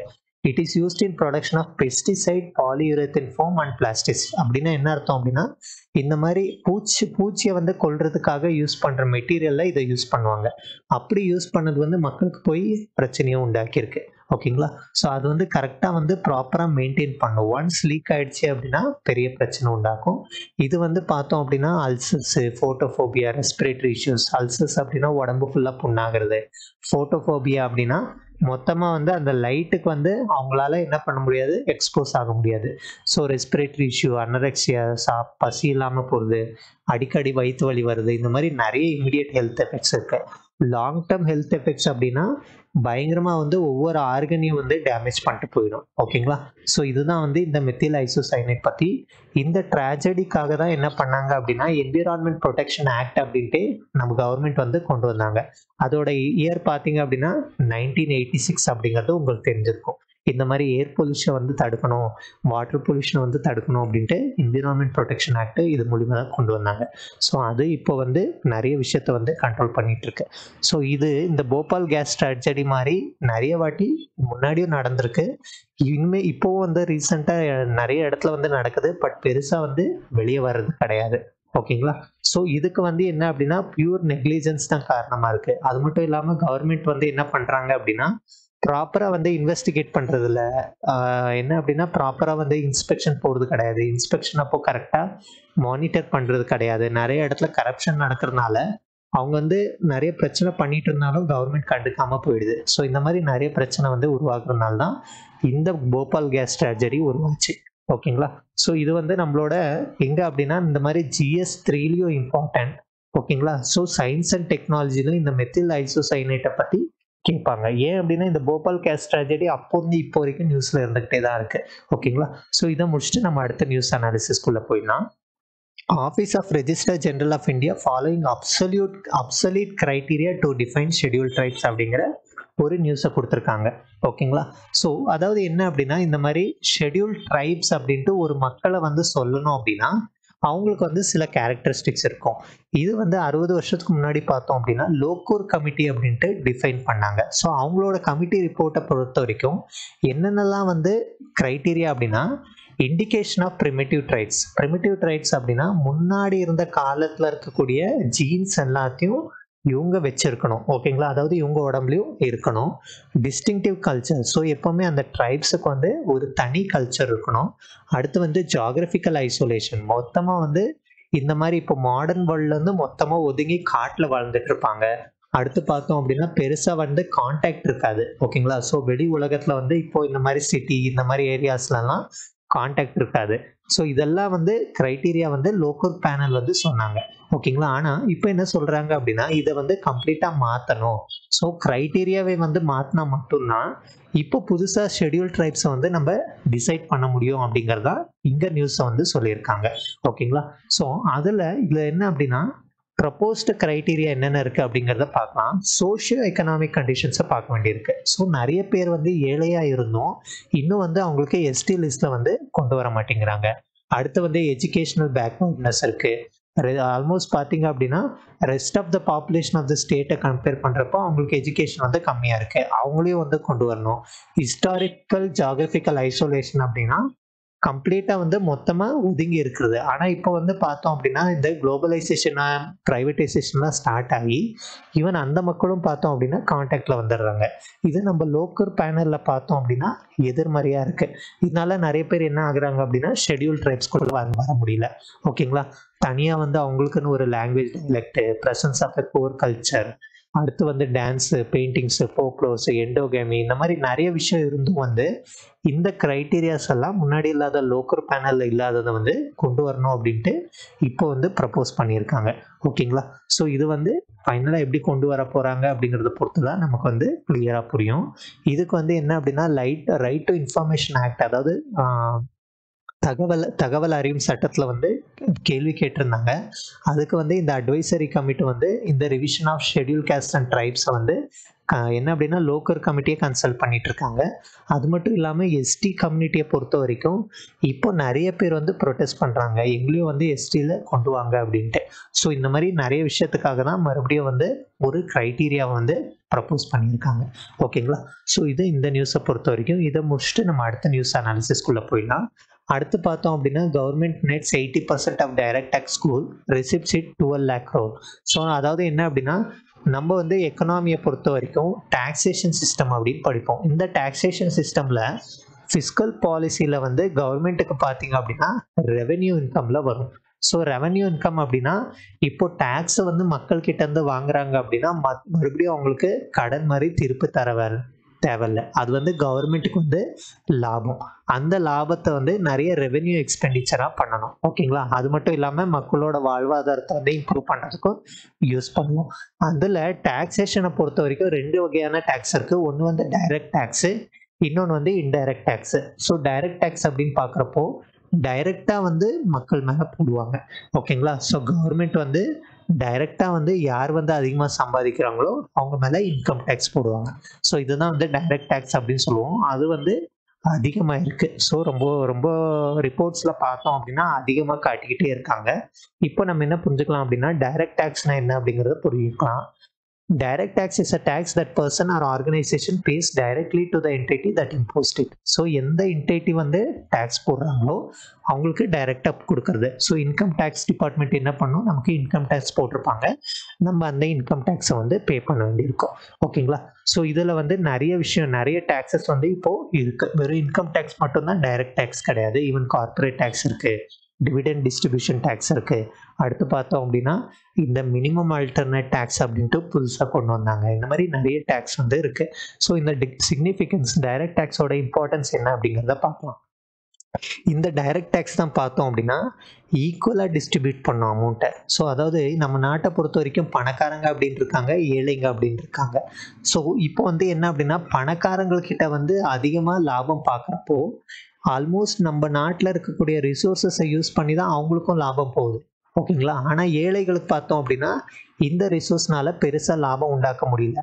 இதனால தான் இங்கேருந்து வரக்கூடிய லாபத்தை வந்து இங்கே கொண்டு வரணும் அப்படிங்கிறதுக்காக தான் டாக்ஸேஷன் அப்படின்ட்டே ஒன்று வச்சுருக்காங்க. ஓகேங்களா? ஸோ அதை வந்து எப்படி பண்ணுவாங்க அப்படின்னா கவர்மெண்ட் கலெக்ட் பண்ணுவாங்க. கலெக்ட் பண்ணி அதை வந்து ஏழை மக்களுக்கு வந்து கொண்டு போய் சேர்க்கறது தான் இந்த டாக்ஸேஷனோட மெயின் மோட்டோ. அதுதான் ஈக்விட்டி அப்படின்னு சொல்லுவாங்க. ஓகேங்களா? இந்த டைரக்ட் டேக்ஸ் வந்து பெரிய அளவில் அதை ப்ரமோட் பண்ணுது. ப்ரொக்ரெசிவ் அப்படின்னா இன்கம் அதிகமாக இந்த டேக்ஸ் ரேட்டும் பார்த்தோம் அப்படின்னா அதிகமாகும். அதை தான் ப்ரொக்ரெசிவ் டேக்ஸ் அப்படின்னு சொல்லுவாங்க. எக்கனாமி பார்த்தோம் அப்படின்னா இந்த டைரக்ட் டேக்ஸஸ் வந்து எந்த அளவுக்கு கலெக்ட் ஆகுதோ அந்த அளவுக்கு வந்து கவர்மெண்ட்டுக்கு வந்து நல்ல லாபம் கிடைக்கும். அது மூலிமா நிறைய எக்கனாமியில் வந்து சேஞ்சஸ் கொடுவோம். நிறைய பேருக்கு பார்த்தோம் அப்படின்னா எம்ப்ளாய்மெண்ட்டை க்ரியேட் பண்ணலாம், நிறைய வெல்ஃபேர் ஸ்கீம்ஸை கொண்டு வரலாம்.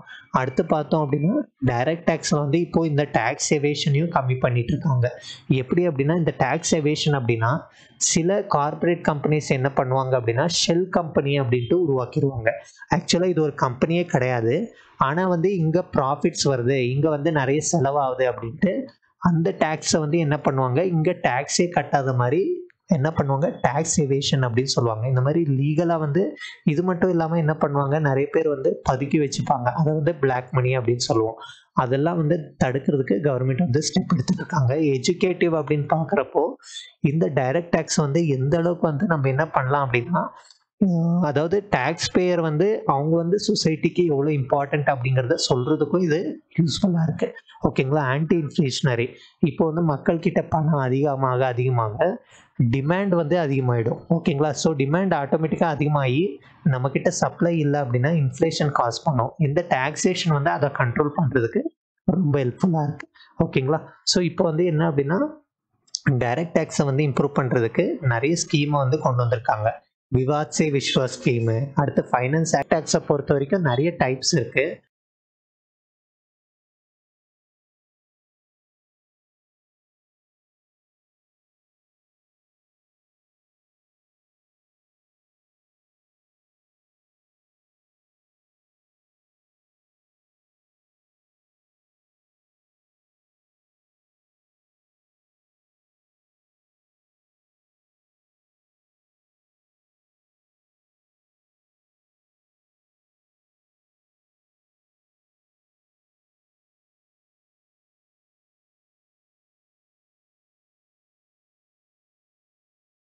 டிஃப்ரெண்ட் டைப்ஸ் ஆஃப் டேக்ஸ் இருக்குது. கார்பரேஷன் டேக்ஸ் இருக்குது, டிவிடெண்ட் டிஸ்ட்ரிபியூஷன் டேக்ஸ் அப்படின்னு இருக்குது, மினிமம் அல்டர்னேட் டேக்ஸ் இருக்குது, செக்யூரிட்டி டிரான்சாக்ஷன் டேக்ஸ் இருக்குது, வெல்த் டேக்ஸ்ன்னு இருக்குது, கிஃப்ட் டேக்ஸ் அப்படின்னு இருக்குது. ஸோ இன்கம் டேக்ஸ் மட்டும்தான் டைரக்ட் டேக்ஸ் கிடையாது, இன்னும் நிறைய டேக்ஸஸ் வந்து இருக்குது. கார்பரேஷன் அப்படின்னா இப்போ பெரிய பெரிய கார்பரேட் கம்பெனிஸ் வந்து டைரெக்டாக பே பண்ணுவாங்க. டிவிடெண்ட் டிஸ்ட்ரிபியூஷன் டேக்ஸ் அப்படின்னா இப்போ வந்து என்ன பண்ணிட்டு இருக்காங்க அப்படின்னா, நிறைய வந்து கம்பெனி ஷேர்ஸை வந்து விற்பாங்க. அந்த மாதிரி ஷேர் ஹோல்டர்ஸ்க்கு என்ன பண்ணுவாங்க அப்படின்னா, ஒருவேளை கம்பெனி பெரிய லாபத்தை பார்த்துச்சு அப்படின்னா டிவிடெண்ட்ஸ் அப்படின்னு கொடுப்பாங்க. அந்த டிவிடெண்ட்ஸ்க்கு வந்து டேக்ஸ் போடுறது தான் டிவிடெண்ட் டிஸ்ட்ரிபியூஷன் டேக்ஸ். ஆக்சுவலாக இது 2020 பட்ஜெட்லேயே என்ன பண்ணிட்டாங்க அப்படின்னா ரிமூவ் பண்ணிட்டாங்க. ஆனால் வந்து இப்போ என்ன பண்ணுறாங்க, கம்ப்ளீட்டாக வந்து ஷிஃப்ட் ஆகுது. யாருக்கு அப்படின்னா, யார் வந்து இன்வெஸ்ட் பண்ணுறாங்களோ அவங்களுக்கு இந்த டிவிடெண்ட் டிஸ்ட்ரிபியூஷன் டேக்ஸ் வந்து இருக்கு. மினிமம் அல்டர்னேட் டேக்ஸ் அப்படின்னு சொல்லுவாங்க. நிறைய பேர் என்ன பண்றாங்க, நான் ஆல்ரெடி சொன்ன மாதிரி டேக்ஸ் வந்து அவாய்ட் பண்றதுக்கு நிறைய லீகல் பாலிசிஸாவே யூஸ் பண்றாங்க. அதை சரி பண்றதுக்கு கம்பெனிஸ் என்ன பண்ணும் அப்படின்னா, கண்டிப்பா ஒரு பர்சன்டேஜ் ஆஃப் டேக்ஸை வந்து பே பண்ண வேண்டியிருக்கும். ஓகேங்களா? அதுதான் வந்து மினிமம் அல்டர்னேட் டேக்ஸ் அப்படின்னு சொல்லுவாங்க. ஃபைனலாக வந்து செக்யூரிட்டிஸ் டிரான்சாக்ஷன் டேக்ஸ். இப்போ வந்து நீங்கள் ஏதாவது இந்த மாதிரி ஸ்டாக் மார்க்கெட்டில் வந்து செக்யூரிட்டிஸில் இன்வெஸ்ட் பண்ணுறீங்க அப்படின்னா அதில் லாபம் வந்துச்சு அப்படின்னா அந்த டேக்ஸ் பேர் தான் செக்யூரிட்டி டிரான்சாக்ஷன் டேக்ஸ். ஓகேங்களா? ஸோ இந்த மாதிரி நிறைய விஷயம் வந்து டேக்ஸில் டைரக்ட் டேக்ஸஸ் இருக்குது. இந்த டைரக்ட் டேக்ஸ் ஆகட்டும் இல்லை இன்டைரக்ட் டேக்ஸ் ஆகட்டும் நம்மளோட எக்கனாமி பாயிண்ட் ஆஃப் வியூவில் வந்து ரொம்ப இம்பார்ட்டண்ட்டான டாபிக். இதை முடிச்சுட்டு நம்ம அடுத்த நியூஸ் அனாலிசிஸ்குள்ளே போயிடலாம். அடுத்து பார்த்தோம் அப்படின்னா, Levy anti dumping duty on viscose fibre அப்படின்ற ஒரு நியூஸ் இருக்குது. ஸோ இப்போ நம்ம என்ன பார்க்கணும் அப்படின்னா, ஆன்டி டம்பிங் டியூட்டி அப்படின்னா என்ன அப்படிங்கிறத பார்க்கலாம். ஸோ விஸ்கோஸ் ஃபைபர் மேலே ஆன்டி டம்பிங் டியூட்டி போடுங்க அப்படின்ட்டு association of man-made fibre industry of India வந்து யூனியன் ஃபைனான்ஸ் மினிஸ்ட்ரி கிட்ட ரெக்கமெண்டேஷன், அதாவது என்ன அப்படின்னா அப்பீல் பண்ணியிருக்காங்க. ஓகேங்களா?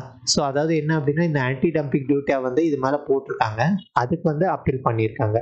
ஸோ இந்த நியூஸை விட நம்ம என்ன அப்படின்னா, இந்த ஆன்டி டம்பிங் டியூட்டினா என்ன அப்படிங்கிறத புரிஞ்சுக்கலாம்.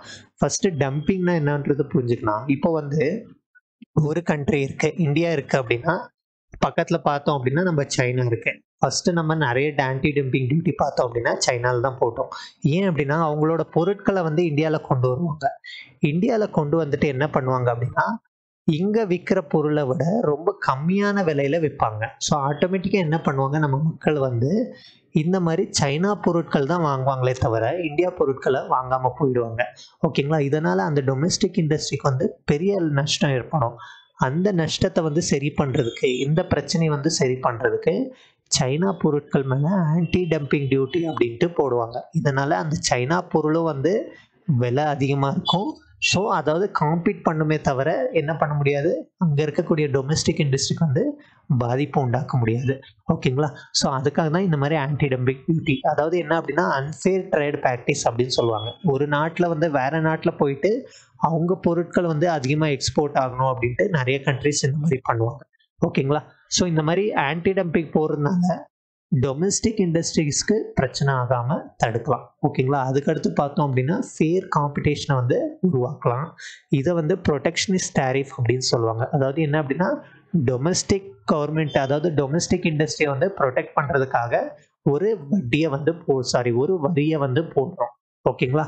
ஸோ அடுத்து என்ன புரிஞ்சோம் அப்படின்னா வேர்ல்ட் ட்ரேட் ஆர்கனைசேஷன் இந்த ஆன்டி டம்பிங் டியூட்டி வந்து அலோவ் பண்ணுறாங்க. அடுத்து என்ன புரியணும் அப்படின்னா கவுண்டர் வெயிலிங் டியூட்டிஸ்க்கு டிஃப்ரென்ஸ் தெரியணும். ஆன்டி டம்பிங் டியூட்டிக்கும் கவுண்டர் வெயிலிங் டியூட்டிஸ்க்கும் என்ன அப்படிங்கிறத டிஃப்ரென்ஸு ரொம்ப இம்பார்ட்டன்ட். ஓகேங்களா. ஸோ ஆன்டி டம்பிங் டியூட்டியை பற்றி உங்களுக்கு புரிஞ்சுங்க. கவுண்டர் வெயிலிங் டியூட்டி அப்படின்னா custom duty on goods that have received government subsidies அப்படின்னா என்ன அர்த்தம் அப்படின்னா இப்போ வந்து சைனாலேருந்து சில பொருட்கள் என்ன இருக்கும் அப்படின்னா சப்சிடி கவர்மெண்ட்டே கொடுத்துருப்பாங்க. ஓகேங்களா. அதனால அது அந்த பொருளோட விலை வந்து கம்மியாக இருக்கும். அதுக்கு நம்ம நாட்டில் என்ன பண்ணுவாங்க அப்படின்னா இந்த கவுண்டர் வெயிலிங் டியூட்டியை போட்டிருப்பாங்க. ஓகேங்களா. இங்கே ஆன்டி டம்பிங் டியூட்டியை பொறுத்த வரைக்கும் அந்த பொருளோட விலையை வந்து கம்ப்ளீட்டாக கம்மி பண்ணிடுவாங்க. ஓகேங்களா. இங்கே வந்து சப்சிடி கொடுத்ததுனால தான் கவுண்டர் வெயிலிங் டியூட்டி போடுவாங்க. ஆன்டி டம்பிங் டியூட்டியில் எந்த சப்சிடி பாயிண்ட்டும் கிடையாது. ஓகேங்களா. ஸோ இது தெரிஞ்சிருக்கணும். இதில் வந்து WTO ப்ரொவிஷன்ஸும் இருக்குது இந்த ஆன்டி டம்பிங் டியூட்டி. ஓகேங்களா. ஸோ ஆன்டி டம்பிங் டியூட்டி அப்படிங்கிறது 5 வருஷத்துக்கு மட்டும்தான் வேலிடாக இருக்கும். ஓகேங்களா. அடுத்து என்ன அப்படின்னா மறுபடியும் ஒரு 5 வருஷத்துக்கு sunset R expiry review investigation மூலமா இன்னும் ஒரு 5 வருஷத்துக்கு வந்து எக்ஸ்டெண்ட் பண்ணலாம். ஓகேங்களா. ஸோ இதை தான் வந்து சன்செட் ரிவ்யூ அப்படின்னு சொல்லுவாங்க. ஸோ இது இந்த ஆன்டி டம்பிங் டியூட்டியை பற்றி.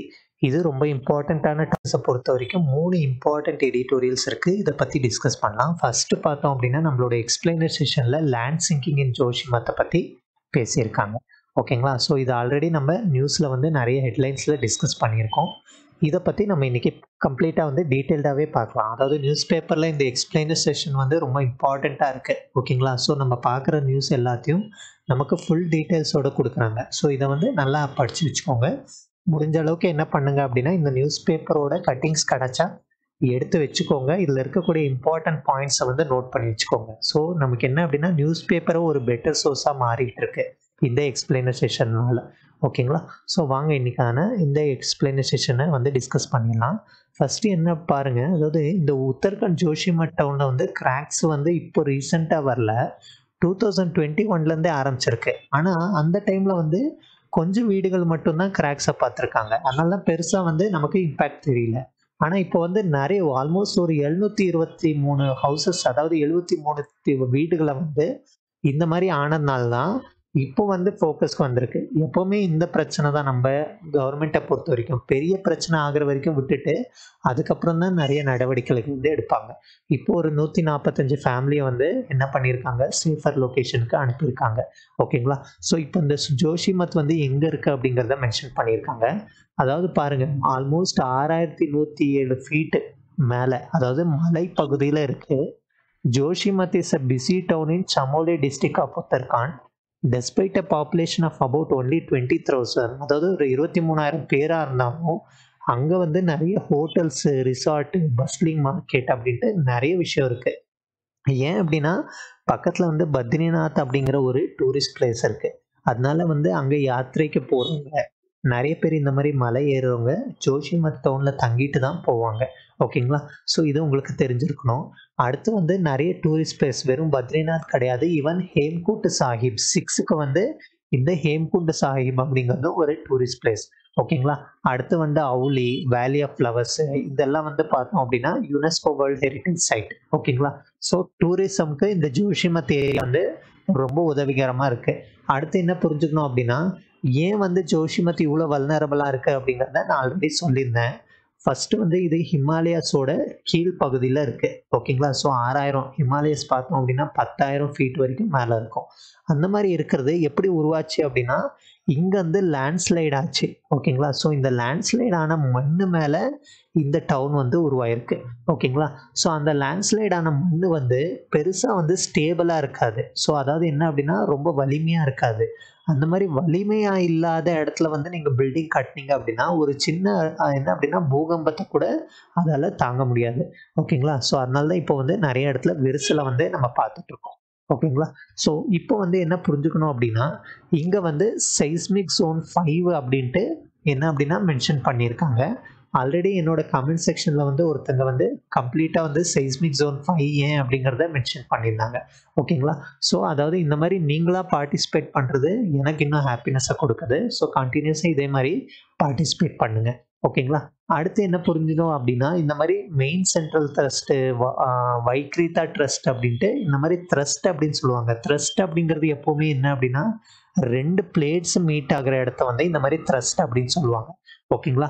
ஸோ அடுத்து என்ன அப்படின்னா, இந்த மாதிரி த்ரஸ்ட் இருக்கிற ஏரியா வந்து எப்பவுமே செய்ஸ்மிக்கலி ஆக்டிவ் டெரைனா இருக்கும். செய்ஸ்மிக்கலி ஆக்டிவ் அப்படின்னா அந்த இடத்துல வந்து நிலநடுக்கம் வந்து அதிகமா வரக்கூடிய வாய்ப்புகள் அதிகமா இருக்கும். அந்த இடத்துல இந்த ஜோஷிமத் இருக்கு. அது மட்டும் இல்லாம ஸ்லோப் மொபிலிட்டி எப்போ வேணா வந்து என்ன அப்படின்னா கசிஞ்சு விழுறதுக்கும் வந்து இந்த பிரச்சனை இருக்கு. அது மட்டும் இல்லாம இங்க வந்து நிறைய வந்து ரெயின்ஃபால் ஆகும். அடுத்து பார்த்தோம் அப்படின்னா அடிக்கடி வெள்ளம் வரும். ஏன் அப்படின்னா மேல இருக்கக்கூடிய ஹிமாலயஸ்ல இருக்கக்கூடிய கிளேஷியர்ஸ் உருகி உடனே வந்து என்ன ஆயிடும் அப்படின்னா வெள்ளம் வந்துடும். ஓகேங்களா. ஸோ இதெல்லாம் பிரச்சனை இருக்கு. அடுத்து என்ன சொல்றாங்க அப்படின்னா, ஒரு ஜோஷிமத்தை பத்தி Uttarakhand state disaster management authority வந்து இந்த ஃப்ளட்ஸ் 2013 ஆகட்டும் February 21ல வந்து இன்னும் அதிகப்படுத்திருச்சு. இந்த ஜோஷிமத்தோட பிரச்சனையை வந்து அதிகப்படுத்திருச்சு அப்படின்ட்டு கொடுத்துருக்காங்க. அடுத்து நம்ம என்ன பார்க்கணும் அப்படின்னா, இங்க ஒரு ரிப்போர்ட், அதாவது இங்க ஒரு கமிட்டி, எம்சி மிஸ்ரா கமிட்டி அப்படின்ட்டு ஆல்ரெடி 1976லேயே வந்து இங்க வந்து பெருசா கன்ஸ்ட்ரக்ஷன் பண்ணக்கூடாதுன்னு ஆல்ரெடி சொல்லியிருந்தாங்க. அதையும் மீறி பண்ணதுனால தான் இந்த மாதிரி பிரச்சனை உண்டாயிருக்கு. ஓகேங்களா. ஸோ இப்போ வந்து என்டிபிசி, ஸோ என்டிபிசி அப்படிங்கிறது என்ன அப்படின்னா, தப்போவான் விஷ்ணுகாத் ஹைட்ரோ பவர் ப்ராஜெக்டை வந்து உருவாக்கியிருக்காங்க. ஓகேங்களா. ஸோ இந்த இந்த இந்த இந்த ப்ராஜெக்ட் தான் வந்து பெரிய பிரச்சனையை உண்டாக்கிட்டு இருக்கு அப்படின்ட்டு அங்கே இருக்கக்கூடிய மக்கள் வந்து குற்றம் சாட்டிட்டு இருக்காங்க. ஓகேங்களா. ஸோ அடுத்து என்ன புரியணும் அப்படின்னா, இங்கே சார்தம் ப்ராஜெக்டும் வந்து கொண்டு வந்திருக்காங்க. ஸோ சார்தம் ப்ராஜெக்ட் அப்படிங்கிறது ஹெலாங் மார்வாரி பைபாஸை வந்து இங்கே உருவாக்கியிருக்காங்க. அது வந்து பிரச்சனையை உருவாக்கிட்டு இருக்கு. ஓகேங்களா. அடுத்து என்ன புரிஞ்சுக்கணும் அப்படின்னா, சமோலி டிஸ்ட்ரிக்ட் வந்து அட்மினிஸ்ட்ரேஷன் வந்து இந்த பைபாஸை வந்து என்ன பண்ணணும் அப்படின்னா, சப்சிடன்ஸை வந்து கம்மி பண்ணணும் அப்படிங்கிறதுக்காக நிறைய வந்து அட்மினிஸ்ட்ரேஷன் வந்து என்ன பண்ணியிருக்காங்க, அந்த ஒர்க்கை வந்து ஹால்ட் பண்ணியிருக்காங்க. ஓகேங்களா. ஸோ இங்கே ஃபைனலாக நம்ம என்ன புரிஞ்சுக்கணும் அப்படின்னா, மிஸ்ரா கமிட்டி ரிப்போர்ட் வந்து இது என்ன அப்படின்னா, cavities between soil and founders, அதுக்கடுத்து பார்த்தோம் அப்படின்னா இன்அடிக்குவேட் ட்ரைனேஜ் வந்து லேண்ட்ஸ்லைடை காஸ் பண்ணோம் அப்படின்ட்டு 1976லேயே சொன்னாங்க.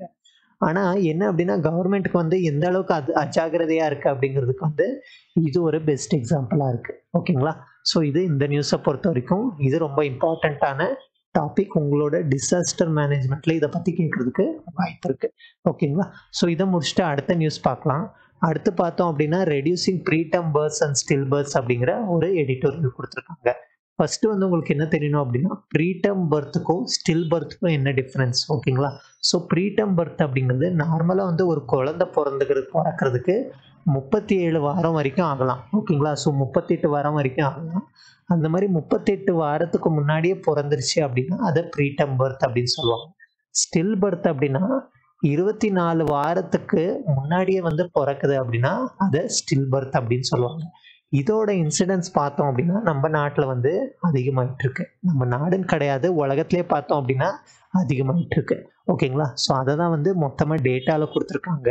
இங்கே பாருங்க, for every 1000 life births the infant mortality rate in Madhya Pradesh was 6-fold of the rate of Kerala. So மத்திய பிரதேஷில் வந்து அதிகமாக இருக்குது அப்படிங்கிறத ரிப்போர்ட் சொல்லுது. அடுத்து என்ன புரியணும் அப்படின்னா, இந்த ப்ரீடம் பர்த்னா என்ன, ஸ்டில் பர்த்னா என்ன அப்படிங்கிறத மென்ஷன் பண்ணியிருக்காங்க. ஓகேங்களா. ஸோ அதாவது என்ன அப்படின்னா, ப்ரீடம் பர்த் அப்படிங்கிறது குழந்தை வந்து முன்னாடியே குறைப்பிரசவம் அப்படின்னு சொல்லுவாங்க. முன்னாடியே வந்து பிறக்கிறது வந்து ப்ரீடம் பேபிஸும். ஸ்டில் பர்த் அப்படின்னா 22 வீக்ஸ் ஆஃப் ப்ரெக்னென்சிக்கு அப்புறம் என்ன அப்படின்னா பிறக்கிறதுக்கு முன்னாடியே இறந்துருச்சு அப்படின்னா, சாரி அங்கே ஸ்டில் பர்த்தை வந்து தப்பாக சொல்லியிருந்தேன். பிறக்கிறதுக்கு முன்னாடியே இறந்துருச்சு அப்படின்னா அதை ஸ்டில் பர்த் அப்படின்னு சொல்லுவோம். ஆல்மோஸ்ட் இந்தியாவில் பாருங்க 2,86,482 ஸ்டில் பர்த்தை வந்து ரெக்கார்ட் பண்ணியிருக்காங்க. ஓகேங்களா. ஸோ அடுத்து என்ன புரியணும் அப்படின்னா, இதுக்கு வந்து என்ன அப்படின்னா, இதுக்கு என்னென்ன சொல்யூஷன் இருக்குது அப்படிங்கிறத மென்ஷன் பண்ணியிருக்காங்க. சொல்யூஷன் வந்து ஃபேமிலி பிளானிங்கை வந்து இன்க்ரீஸ் பண்ணணும், அதாவது குடும்ப கட்டுப்பாடை வந்து இன்க்ரீஸ் பண்ணணும், ஹெல்த் நியூட்ரிஷனை வந்து இன்க்ரீஸ் பண்ணணும், அயன் ஃபோலிக் ஆசிடை வந்து அதாவது என்ன அப்படின்னா இந்த மாதிரி நியூட்ரிஷனை வந்து ப்ரமோட் பண்ணணும். இந்த மாதிரி நிறைய விஷயம் வந்து ப்ரமோட் பண்ணால் தான் இதை வந்து சரி பண்ண முடியும். ஓகேங்களா. அதாவது அந்த பிறக்க போகிற குழந்தையோட அம்மாவுக்கு வந்து எந்த அளவுக்கு கேரை கொடுக்குறோமோ அதுதான் வந்து பிறக்கிற குழந்தைக்கு இந்த பிரச்சனையை வந்து உருவாக்காமல் இருக்கும். ஓகேங்களா.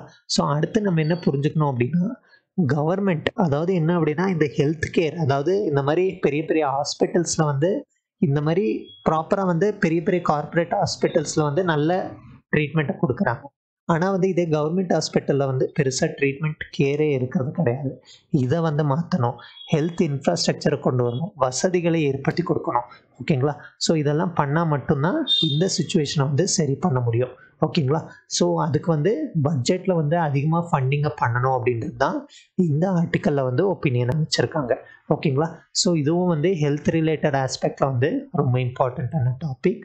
அடுத்து நம்ம என்ன பார்க்கணும் அப்படின்னா, சைனா சாயில் கேம்பிட் இன் தாலிபான் ஆப்கானிஸ்தான் அப்படின்ட்டு ஒரு நியூஸ் இருக்குது. ஸோ நமக்கு நல்லா தெரியும், நம்ம இந்தியா இருக்குது அப்படின்னா ஆப்கானிஸ்தான் இங்கே இருக்குது, பாகிஸ்தான் இருக்குது, இந்த பக்கம் பார்த்தோம் அப்படின்னா சைனா இருக்குது.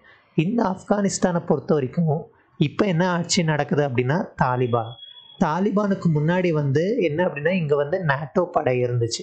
ஓகேங்களா? ஸோ அதனால் வந்து பெருசாக வந்து நமக்கு வந்து பிரச்சனை இல்லாமல் இருந்துச்சு. ஆனால் இந்த தாலிபான் வர்றது வந்து ஏன் பிரச்சனை அப்படின்னா, இங்கே இருக்கக்கூடிய அதாவது அவங்களோட டெரரிசமை தான் வந்து இந்தியாவுக்கு எதிராக அடிக்கடி யூஸ் பண்ணியிருக்காங்க முன்னாடி. ஓகேங்களா? ஸோ இப்போ வரைக்கும் எந்த பிரச்சனையும் இல்லை. ஆனால் இந்த தாலிபான் எப்போவுமே வந்து நம்ம இந்தியாவுக்கு வந்து எதிரானவங்க. ஓகேங்களா? ஸோ அதுக்கு வந்து என்ன அப்படின்னா, இப்போ வந்து ஏன் நியூஸில் இருக்காங்க அப்படின்னா, சைனாவும் தாலிபானும் ஒரு டீலை வந்து பேசியிருக்காங்க. ஓகேங்களா? அதாவது என்ன அப்படின்னா, central Asia petroleum, சின்சியாங் central Asia petroleum and கேஸ்கோ தாலிபானும் பார்த்தோம் அப்படின்னா என்ன பண்ணியிருக்காங்க அப்படின்னா ஒரு டீலு, அதாவது $540 மில்லியனில் வந்து பீஜிங்க்கு வந்து இந்த அமுதாரியா பேசன், அதாவது ஆப்கானிஸ்தானில் இருக்கக்கூடிய ஏரியா வந்து ஒரு $multi-million டீலை வந்து பேசியிருக்காங்க. ஸோ ஏதாவது பாருங்கள், சைனாவும் தாலிபானும் பக்கத்தில் வர்ற மாதிரி இருக்குது. இது வந்து இந்தியாவுக்கு பெரிய பாதிப்பாக உண்டாகும். ஓகேங்களா? ஸோ அது மட்டும் இல்லாமல் சைனா என்ன பண்ணுறாங்க, ஆப்கானிஸ்தானில் அவங்க இடத்த வந்து போட்டுட்ருக்காங்க. அந்த மாதிரி ஆப்கானிஸ்தான் வந்து பார்த்தோம் அப்படின்னா நம்ம இந்தியா கிட்ட நிறைய சப்போர்ட் இருந்தது இந்த நேட்டோ படம் இருந்த வரைக்கும். அடுத்து பார்த்தோம் அப்படின்னா இந்த தாலிபான் கவர்மெண்ட் இல்லாத வரைக்கும். ஆனால் இந்த தாலிபான் கவர்மெண்ட் வந்ததுக்கப்புறம் நம்ம இந்தியா சப்போர்ட் வந்து கம்மியாயிடும். ஓகேங்களா? ஸோ சைனா வந்து என்ன பண்ணிகிட்ருக்கு, பில்ட் பண்ணிகிட்ருக்கு. சைனா வந்து ஏன் பில்ட் பண்ணுது அப்படின்னா, இந்த ஆப்கானிஸ்தானை வந்து யூரோப் கிட்டேருந்தும் ரஷ்யா கிட்டேருந்தும் காப்பாற்றுறதுக்காக. ஓகேங்களா? ஸோ அந்த ஆப்கானிஸ்தானை பொறுத்த வரைக்கும் ரொம்ப வளம் வாய்ந்தது அந்த இடம். ஓகேங்களா? ஸோ அதனால தான் அங்கே வந்து ரொம்ப இம்பார்ட்டன்ஸ் வந்து ஹிஸ்ட்ரியிலேருந்தே இருக்குது. ஓகேங்களா? ஸோ அடுத்து என்ன புரியணும் அப்படின்னா, பீஜிங்க்கு வந்து இந்த என்ன அப்படின்னா இங்கே உய்குர் முஸ்லீம்ஸ் அப்படிங்கிற பிரச்சனை, அதாவது சைனாவை பொறுத்த வரைக்கும் உய்குர் முஸ்லீம்ஸ் அப்படிங்கிறது பிரச்சனை. அதுக்கு வந்து தாலிபான் ஆக்ட் பண்ணி அந்த பிரச்சனையை சால்வ் பண்ணுறதுக்கும் ரெண்டு பேரும் இந்த டீலை கொண்டு வந்திருக்காங்க. ஓகேங்களா? ஸோ அடுத்து வந்து இந்த belt and road initiative, China Pakistan economic corridor, இது எல்லாத்தையும் ஆப்கானிஸ்தானுக்கும் கொண்டு போகிறதுக்கு இது ஹெல்ப்ஃபுல்லாக இருக்குது. அடுத்து என்ன அப்படின்னா, தாலிபான் வந்து இஸ்லாமிக் எமிரேட். ஓகேங்களா? ஸோ இதை வந்து அச்சீவ் பண்ணுறதுக்கு உலகம் முழுக்க வந்து இந்த இஸ்லாமிக் எமிரேட்டை கொண்டு வரணுன்ட்டு ரொம்ப போராடிட்டு இருக்காங்க. அதில் ஒரு பாயிண்ட் பார்த்தோம் அப்படின்னா, உமன் எஜுகேஷன் வந்து இங்கே என்ன பண்ணிட்டாங்க அப்படின்னா அலோவ் பண்ணுறது கிடையாது இப்போது. ஓகேங்களா? ஸோ தாலிபானில் பெரிய பிரச்சனை இருக்குது. ஸோ இதெல்லாம் வந்து ரொம்ப டீப்பாக இருக்குது. இங்கே நான் என்ன சொல்ல வரேன் அப்படின்னா, தாலிபானுக்கும் சைனாவுக்கும் ரிலேஷன் ஏற்படுத்திச்சு அப்படின்னா அது இந்தியாவுக்கு பெரிய பிரச்சனையாக இருக்கும். அது மட்டும் இல்லாமல் இந்த மாதிரி தாலிபானை வந்து வளர்த்து விடுறது பார்த்தோம் அப்படின்னா கடைசியாக வந்து அந்த நாட்டுக்கே பிரச்சனையை உண்டாக்கிறோம். இது வந்து பெஸ்ட் எக்ஸாம்பிள் அப்படின்னு பார்க்குறப்போ நம்ம அமெரிக்கா. அதாவது என்ன அப்படின்னா, அமெரிக்கா தான் தாலிபானுக்கு வந்து நிறைய ஃபண்டிங் பண்ணாங்க. ஃபைனலாக பார்த்தோம் அப்படின்னா அமெரிக்காவையே அட்டாக் பண்ணாங்க. ஓகேங்களா? ஸோ இதே வந்து சைனாவுக்கும் நடக்க வாய்ப்பு இருக்குது அப்படின்ட்டு ஃபைனலாக வந்து மென்ஷன் பண்ணியிருக்காங்க. ஓகேங்களா? ஸோ இங்கே வந்து இந்தியாவுக்கு ரிலேட்டடாக வந்து நிறைய சொல்லலை, அதனால தான் நான் ரொம்ப டீப்பாக போகல. ஆனால் நம்ம புரிஞ்சுக்கணும். ஓகேங்களா? ஸோ இப்படி தான் வந்து அனலைஸ் பண்ணணும். ஸோ இந்த நியூஸ் அனாலிசிஸ் ஆல்மோஸ்ட் எல்லாமே கம்ப்ளீட் பண்ணியிருக்கேன். ஸோ உங்களுக்கு வீடியோ பிடிச்சிருக்குன்னு நம்புகிறேன். வீடியோ பிடிச்சிருந்தா மறக்காமல் லைக் பண்ணுங்கள், ஷேர் பண்ணுங்கள், சப்ஸ்கிரைப் பண்ணுங்கள். நாளைக்கு இன்னொரு அனாலிசிஸில் உங்களை மீட் பண்ணுறேன். அது வரைக்கும் டேக் கேர், பாய், நன்றி, வணக்கம்.